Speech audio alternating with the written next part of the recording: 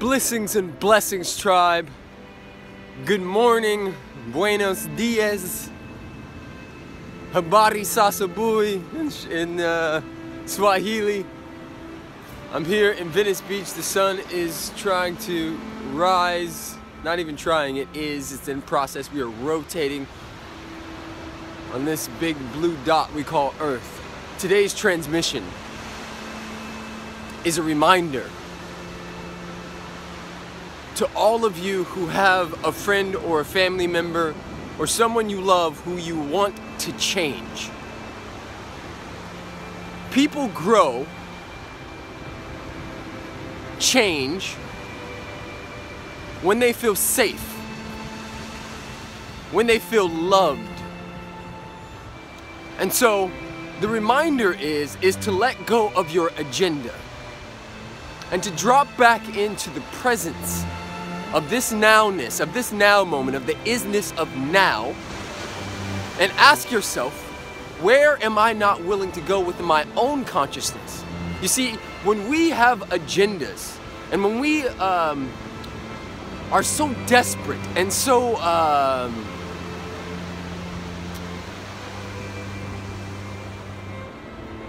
anxious for our friends and family to change, to them,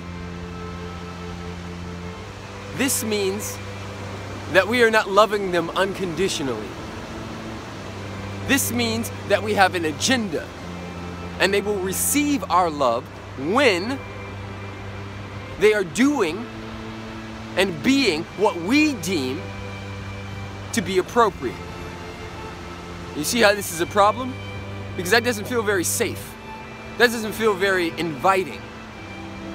The work for all of us is to be able to hold the space of love, to be able to vibrate higher in such a way that nothing out there needs to change for me to have the experience of joy, beauty, harmony, abundance, you name it. This is the work.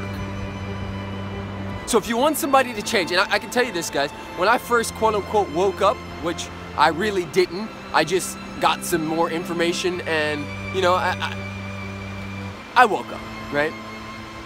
I was very quick to try to change everybody in my family. And they couldn't hear me. They couldn't hear me because I was trying to force everybody to juice and to consider our spirituality different and all the other stuff. And that wasn't a very nice thing to do. In my wisdom, in my learning over the years, I learned that love is the only solution.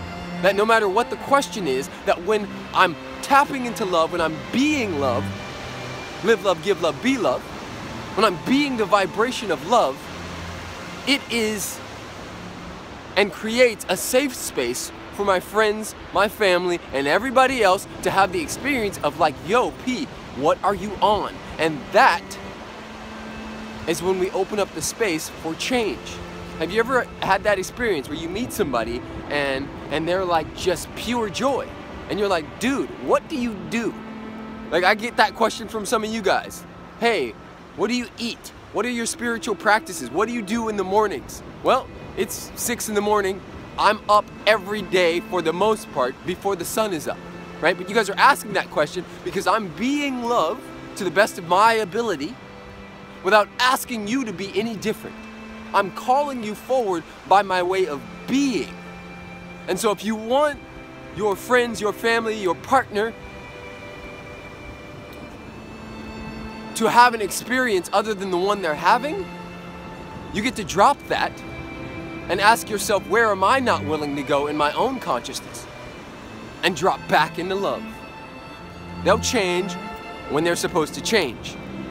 Not because you're forcing them to, or not because you think it's better for them. Yes, I completely understand. Some circumstances, people could harm themselves. Some people are, let's say, on drugs or you know.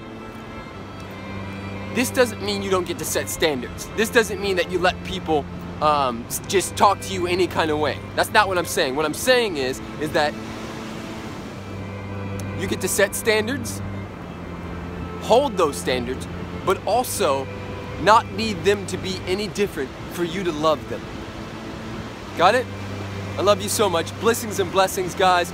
From Venice Beach, California. I'm about to get out here and get my surf on. If you're new to the tribe, new to my vibe, and you haven't seen any of my videos, please click through them. There's a lot of stuff there. I appreciate you. We are #LoveVoice is going down in a beautiful, major way.